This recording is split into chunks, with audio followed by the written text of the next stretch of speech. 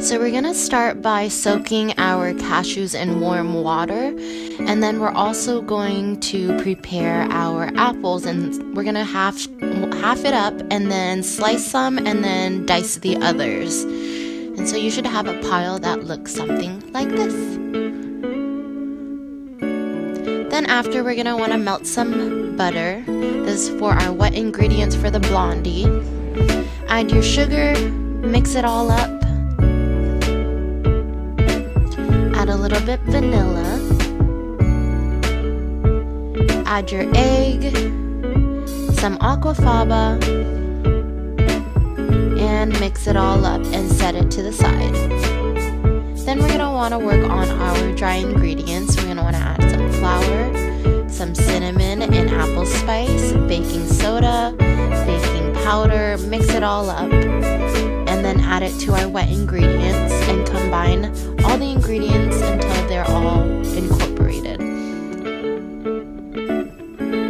And then you're going to want to lastly add your apples and just fold them in and transfer it to a springform pan and bake it.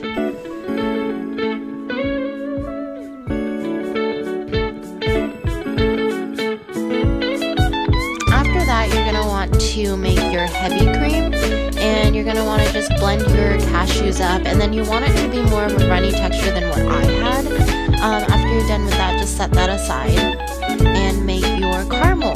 So we're going to just evaporate sugar and water together, add some butter, and then we're going to want to add the buttermilk, and then keep mixing until it turns into a brown color. Then set that aside to cool. Then we're going to add that to our cheesecake filling later. Now we're going to be making some whipped cream. So we're going to take some aquafaba and mix it around. Add some vanilla for flavor and a little bit of oil. And then you'll keep doing this until peaks start making. And this actually tastes really good. Oh my gosh. Ryan, try this. After that, just transfer it to a bowl, and we're gonna fold that into our cheesecake later. So let's make our filling. We're gonna use 16 ounces of cream cheese. I used this brand. Add some sugar, white sugar and brown sugar, and mix it all up until it's all incorporated. Once it's all incorporated, you're gonna wanna add like 3/4 cup of your caramel.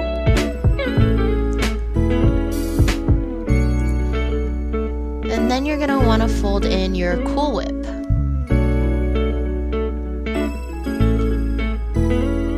And set that aside. Add that to on top of your blondie. This is your cheesecake filling.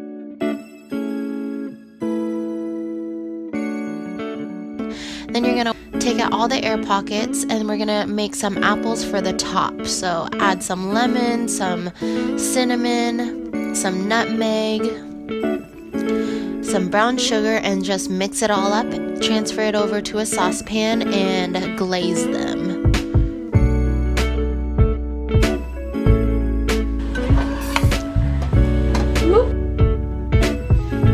Then we're gonna make our whipped cream on the top. So the whipped cream, it's just heavy cream again. See, this one's a little bit more wet. And then add cinnamon, some powdered sugar, and the vanilla. And then you're just gonna wanna add the toppings however you like. I just laid them out, and then I added the whipped cream on the top, and then you're gonna wanna add the leftover caramel and let it sit in your fridge. It looks ugly. I'm sorry, but I'm sure it tastes good, so we'll see after it's done setting. So yeah, you're gonna wanna make sure you cut around the edges to make sure it doesn't come off. And this is the finished product. It's so delicious. Remember to keep it in your freezer because it will start kind of falling apart. So yeah, I hope you guys enjoy this recipe.